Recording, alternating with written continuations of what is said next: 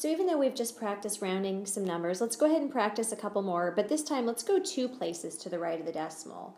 So when you look at the first problem, 9.177, if I'm going to go 2 places to the right of the decimal, I'm looking at the first 7, and it's the second 7 that lets me know I need to round that first 7 up.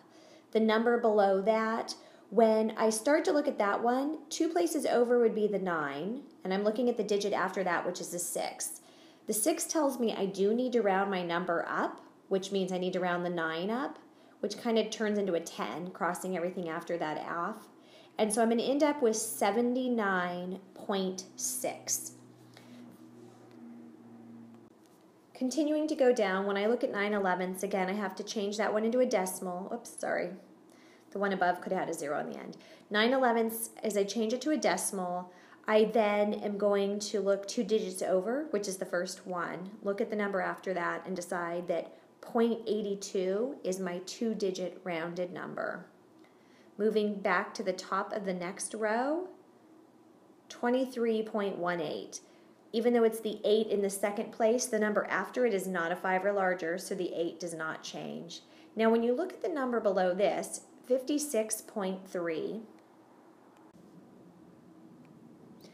it's a blank that I need to be rounding at, and anything after that is blank. So really I'm just going to get 56.3. Because you're asked to answer with 2 places after the decimal, 56.30 is 0. Sorry, 56.30 is fine. 7/9, again, needs to be changed to a decimal number, and then rounding from there would give me 0.78. Now the last thing we want to do is we are going to be using some percentages in Chapter 2. So remember, to change a number to a percent, you move the decimal 2 places to the right. Also be sure that you might need to do some rounding. So for example, problem 1b, I'm asked to change that decimal number to a whole percentage. So first I moved the decimal 2 places over, which gave me 13.572%. But now to answer as a whole percent, I'm going to end up getting 14%. So let's continue those directions with these problems on the bottom where everything is going to be changed to a whole percentage.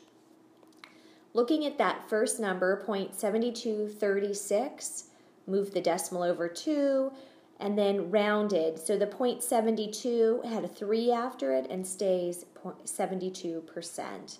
Going down, again, I need to go for a decimal number, move the decimal 2 places over to get a percent, and then round based on that. And since it's an 8 after the decimal, I do get 43%.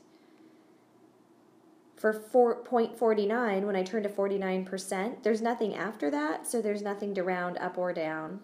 I guess there's no such thing as rounding down, but you know what I meant. And for the last one, change to a decimal, go to a percent, and then with rounding, the 16.6% would become 16.7%.